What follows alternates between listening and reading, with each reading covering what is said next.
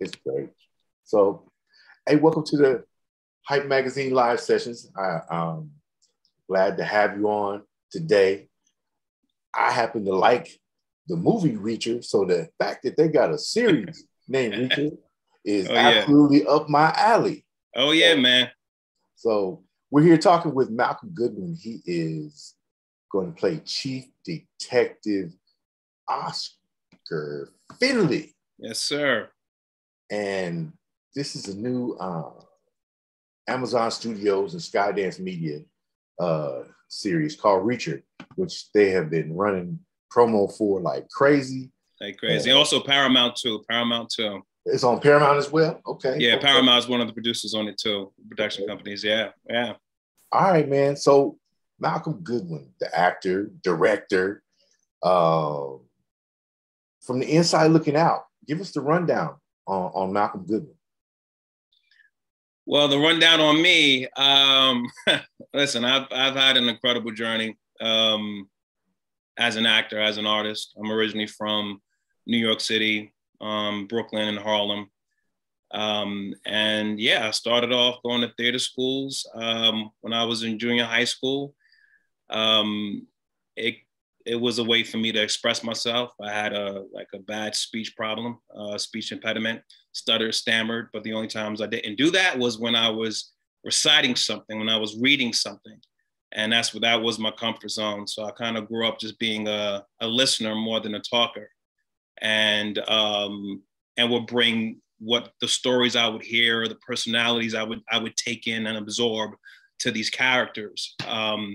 And whether it's Shakespeare, whether it's August Wilson, Tennessee Williams. And and I decided just to go full steam ahead and focus on trying to make that dream a reality. And here I am living it.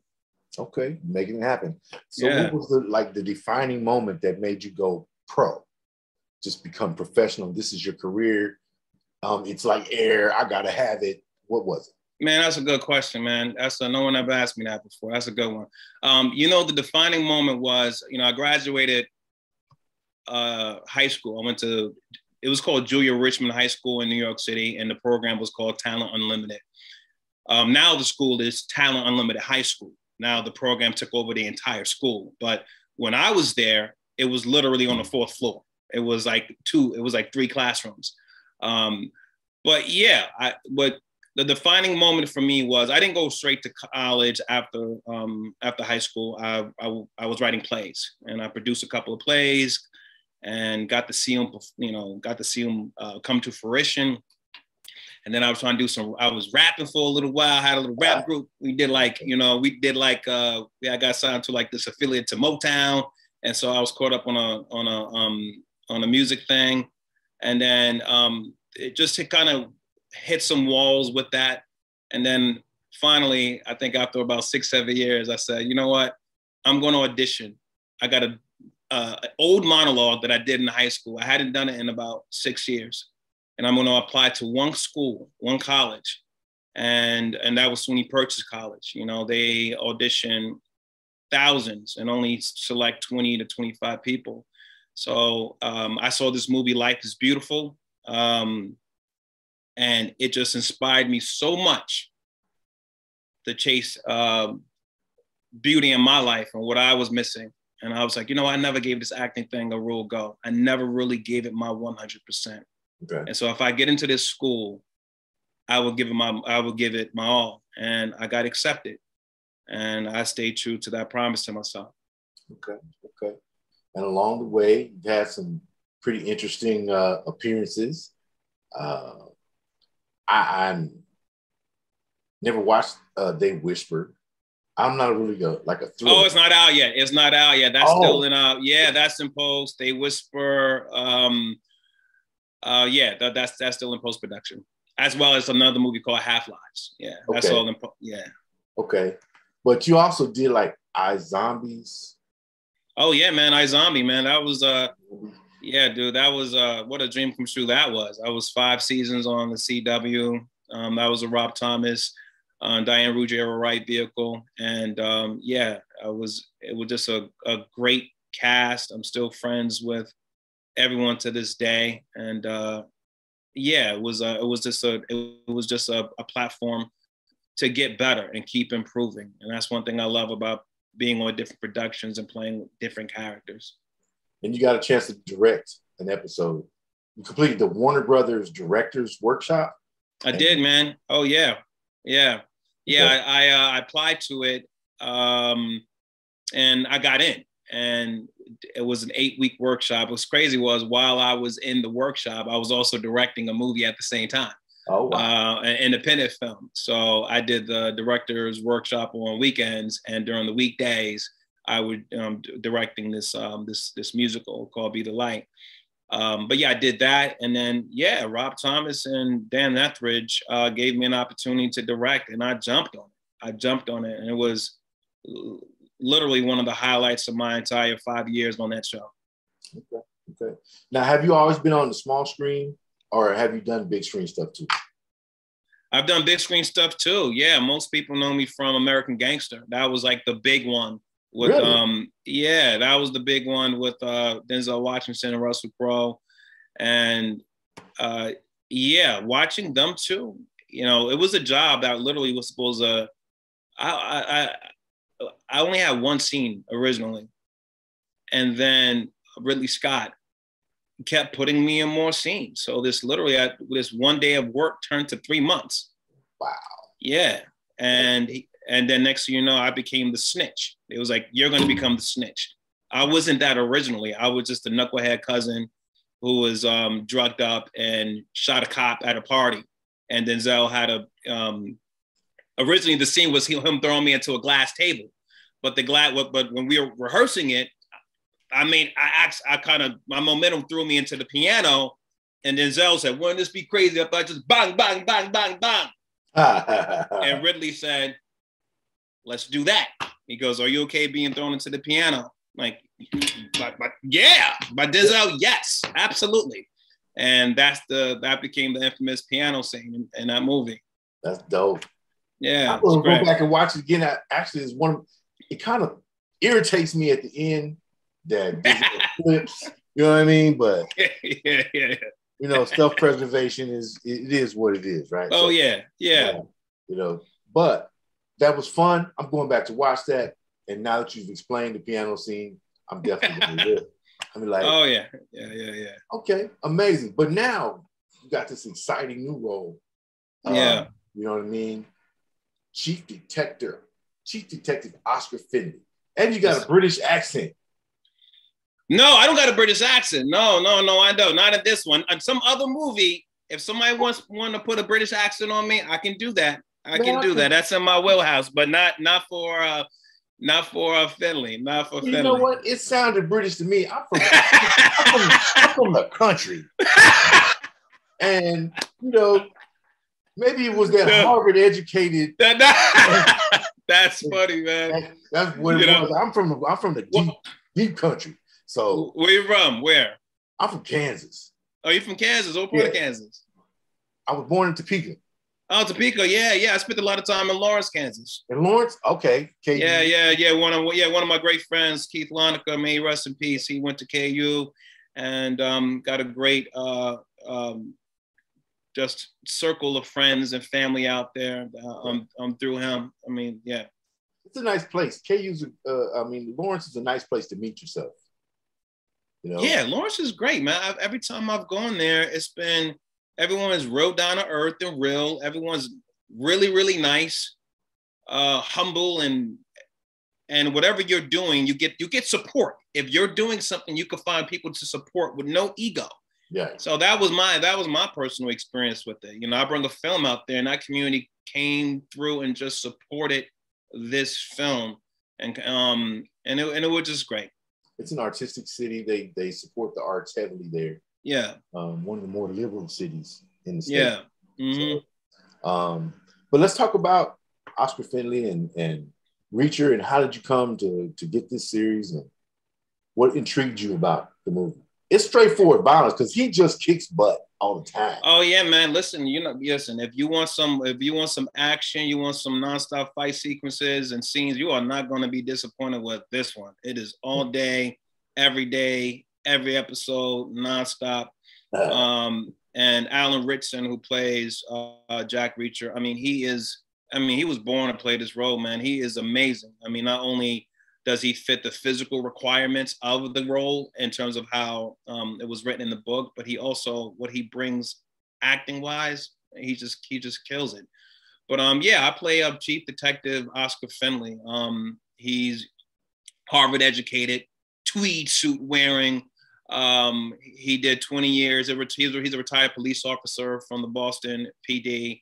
And he takes this new position that's available in Margrave, Georgia, a position that he wasn't able to attain in Boston. So he just has some unfinished business in terms of what he wants to aspire for his career.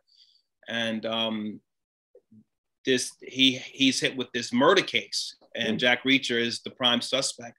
But Jack Reacher has a military background. He was also a special investigator, and he's been charged with that murder. And this is the first murder in 20 years. And he wants to clear his name and solve it his way. But I want to solve it my way. Right. And so we butt heads throughout the entire series to try to get on the same page so we could both, solve this crime. Okay. I love Reacher. I love the movie, like I said. And I had a ball. I actually had a ball watching the trailer. So cool. I am going. That's why I was like, Harvard, you sounded really, you were using that King's English to the 10th degree, player. I was everybody keeps telling me, man, you look like a Kingsman up in there. You should be in Kingsman. Hey, put me in. Hey, let's do it. Hey, let's do it. That tweed suit, I was like, yeah, you got to be a special person to pull that off. Once I put that tight tweed suit on, there's no other way to talk. There's no other It's like if you got any, and I don't care where you from, right? Your accent is going to go away. I mean, I have a Brooklyn accent, and my Brooklyn accent I put that tight tweed suit on, man, right. And I got to suck it in too. There was a little pandemic situation happening, so I had to suck it in. Right. Get that top button tight. Yeah. And man, it just gets you talking. Just immediately in character immediately. Immediately. I was like, where's Bruh Man from? Okay. I did not expect New York. I did not expect New York. Oh yeah, man. Yeah. But that's a great thing with SUNY Purchase College, that training. We learn to do different dialects, and versus understanding how to hearing yourself first, and then being able to change it, in a service of that particular character and where that character's from. Now, you know what? Nobody's ever mentioned that to me. I've interviewed a few actors, and we've talked about getting into character and dialects and things like that. You said hearing yourself first. Yeah. Talk to me about that.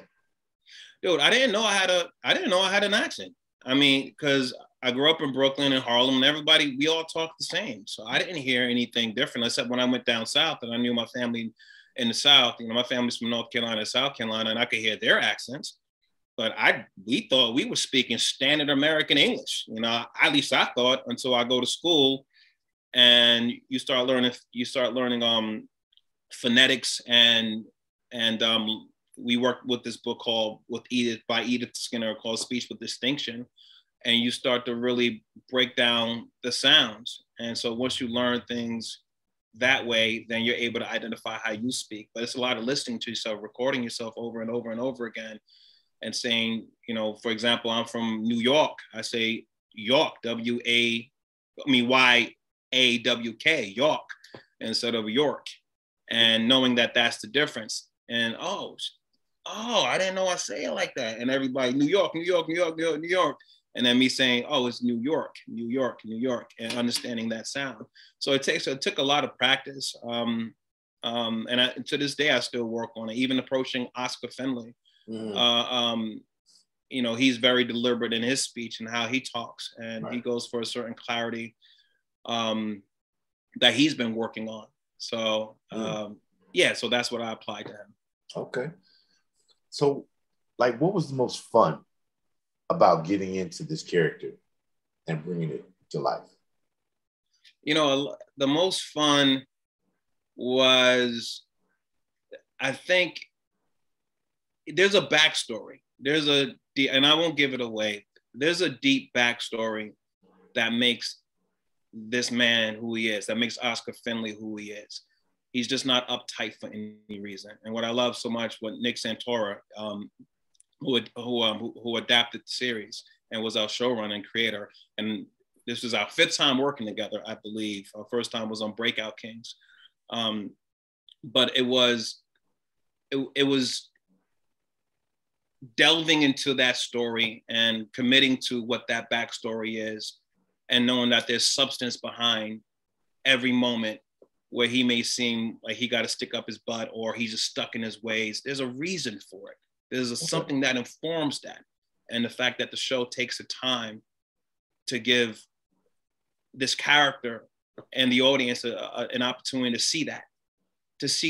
And I think once you understand why he is the way he is, I think you understand him and empathize with him more, you know? So that was the most fun to me, you know? That was the most fun to me, is staying connected to that truth, you know? Especially with the humor. There's a lot of jokes and things like that, but Oscar Finley isn't going for the joke. It just happens to be funny. He's not selling jokes. Right. It just happens to be funny. And so there was times in Temptation when I want to sell the joke, but it's just like, no, it's the joke is more grounded.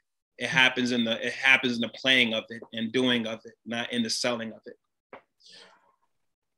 From what I saw in the trailer, you're a very straight guy. The character is a very straight man. Yeah. And Reacher plays off of that, and it turns the situation into a piece of comedy. Oh yeah, it does. Yeah, because you got this like this Rob and Big dynamic. Just Finley's being black and Reacher being white, but you got that dynamic, and you got two guys who won't back down. You know, Finley doesn't care how big Reacher is. Right. I don't care that just 6'5", 200+ pounds with 1,000 muscles. Right. I don't care. Mm-hmm. This is my case. I'm in charge. And he never backs down. And I think ultimately Reacher respects that. He respects that. So listen, Alan and I, we had a lot of fun playing with that dynamic. And so I think it's a great payoff, especially once they get on the same page. So this show is set to air, to debut February 4th. February 4th, yeah. Amazon Prime, yeah. Amazon Prime, and then Paramount Plus, you said as well. No, Paramount is one of the studios behind it, but it's only on Amazon Prime. Okay, Amazon Prime.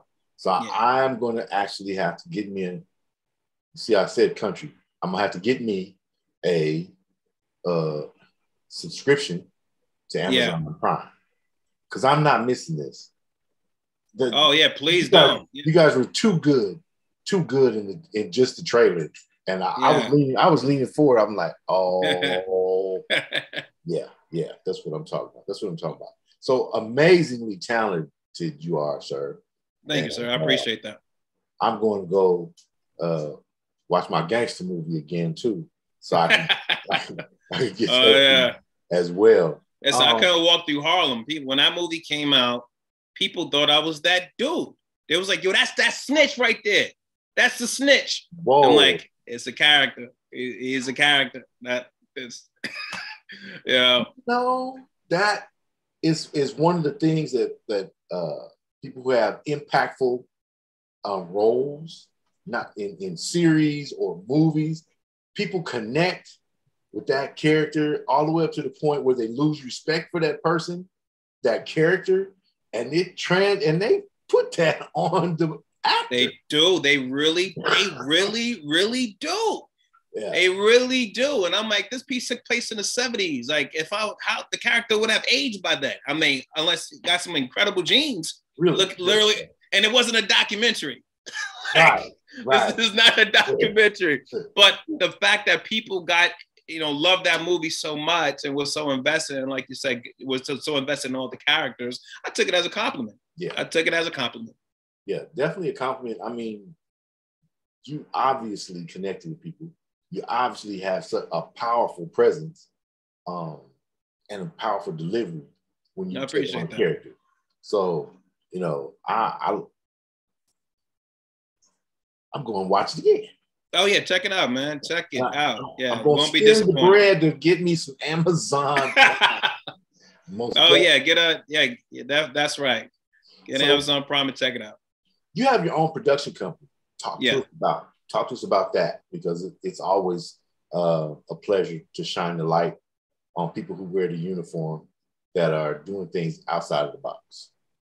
Yeah, name of the company is called Vision Vehicle Studios, and pretty much I've always, like I said, I started out, I was a writer, I was acting, I was directing, and there was a time I felt like when I started, it was a bit taboo to do it all, and now it's not. Now it's celebrated to do it all, right. And now you have so many outlets for your content. Content is king right now, right. And so it's I love acting, but I also love directing. I love writing. I love giving young filmmakers and young writers and young artists an opportunity to express themselves.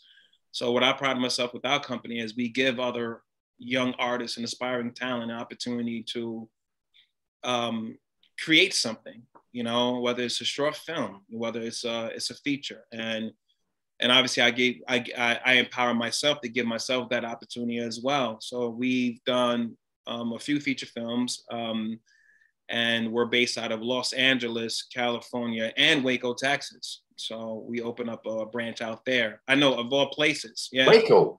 Waco, yeah. All right. Yeah, we've got connected through.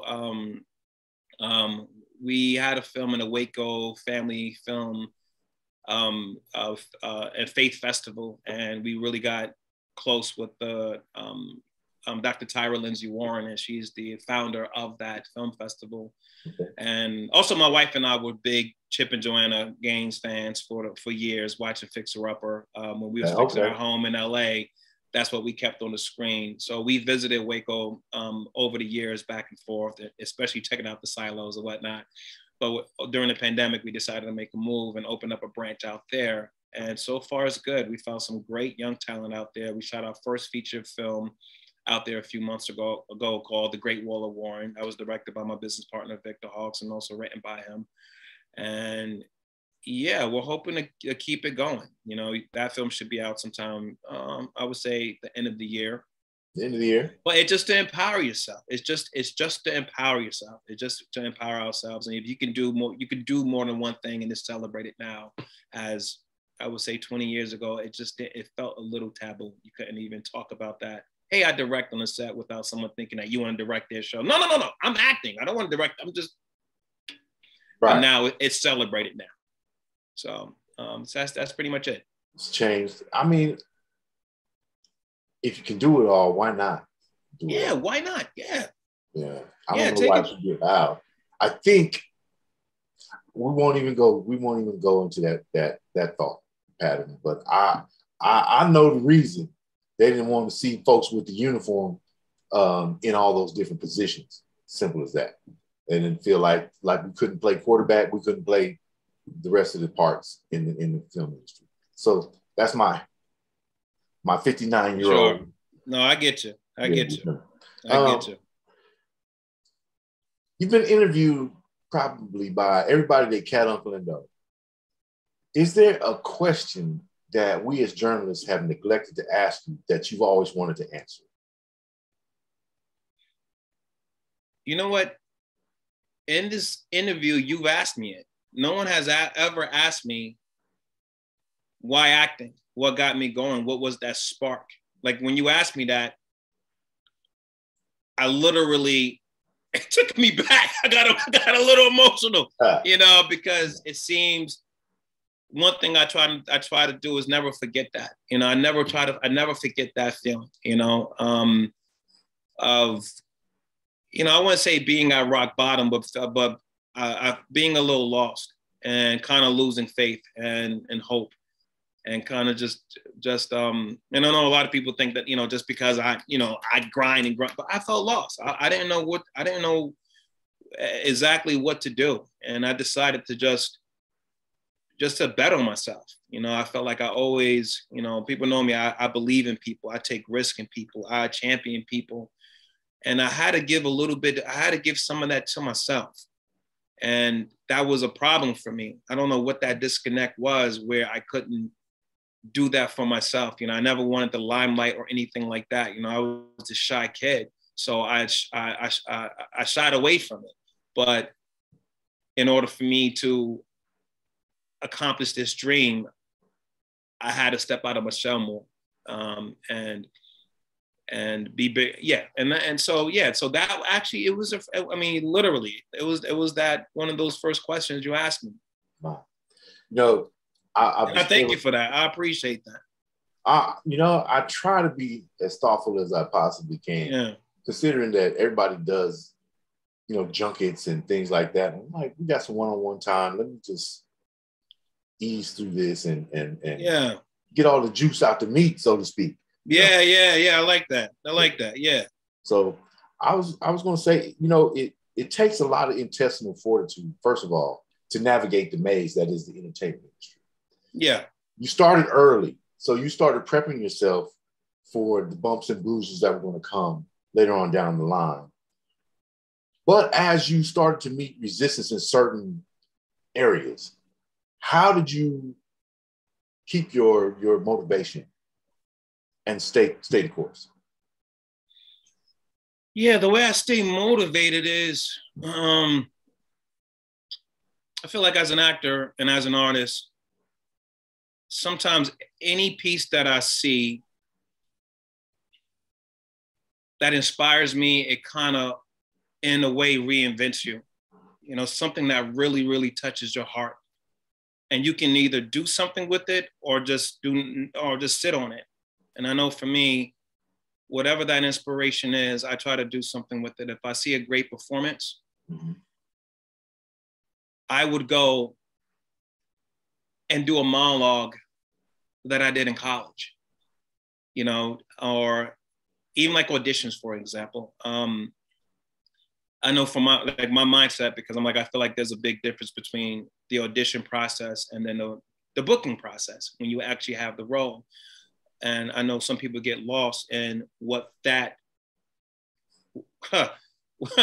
journey is. I mean, that's a big mountain to climb. That's, one job is one yes on top of a mountain of no's. And how do you survive that? And for me, I kind of took out the nose of it all. I'm like, as long as I give 100% to that particular audition, to that particular opportunity, I did my job. My job isn't predicated on booking the job. My job is predicated on showing up and bringing my 100% and being consistent at that. And in the audition process, I'm not always consistent at that, but I try to be. I feel like I'm at a 95% of the time. I got myself there, but definitely not 100% of the time, because life happens. You didn't get any sleep. The baby was crying all night or whatever. There's other things that can happen, but they're not trying to hear all those excuses when it's time to show up and show me exactly what it is. Right. So that's it. And I don't stress out about it. I decided I'm not going to let this thing stress me out. The only thing that stresses me out is if I don't give 100%. If I don't give 100%, then I'm not going to stress out. And also, I'd rather people critique me on what I think is my 100%, because then I go, oh, so that was what I thought was 100 was really a 75. Oh, I got some more work to do. So if you go in there with excuses, I feel like you can't really grow from that. You can't really learn from that. And so for me, that's my mentality, just to keep on learning. And that's what keeps me sane and not going mental and crazy because this role didn't work out, and no role is mine until it's mine. And that's how I see it. Okay. All right. Well, you know what? I appreciate the time that you spent with me. Is there anything that you wanted to cover that I may have neglected? Yo, this was a great conversation. I don't know. I covered things I've never talked about and all my years of doing junket. So this is actually really, really refreshing, man. It was really, really refreshing. So I appreciate it. Yeah, I think covered a lot here. Yeah. All right. The Hype Magazine Live Sessions. We've had Malcolm Goodwin. He is the star detective, chief detective Oscar Fenwick in the Amazon Studios, Skydance. Media and Paramount. Yeah, sir. Reacher that hits the screens, Amazon Prime, February the 4th. He has come a long way. He has a long journey to this point, and I'm happy to see him. And I swear, he doesn't have an English accent, but he works at King's English to the point where you think he's British, with his Harvard-educated character and his tweed suits. It's an exciting opportunity to have some fun. Yes, sir. I'm retired military, so I'm on Jack Reacher's side. We're going to see how I do throughout this series with Detective Finley. It is also a very big pleasure to see a brother playing the chief detective on a massive show. Yes, sir. So, yes, sir. We've had our easy readers. My man, Easy Reader. We've had a few, and Sidney Poitier, of course. That's right, man. Rest in peace. That's right. You know what I mean? But it's great to see in this day and age that we're not being featured or in a series as the gangster all the time. Absolutely. You know what I mean? So peace and blessings to you. You too, bro. Thank you so much. I wish you much continued success, and hopefully we'll get a chance to talk again when the new movie comes out. Absolutely. As the introduction to Whisper. Absolutely. I'm looking forward to it. All right. All right. I appreciate it. Thank you. Thank you so much.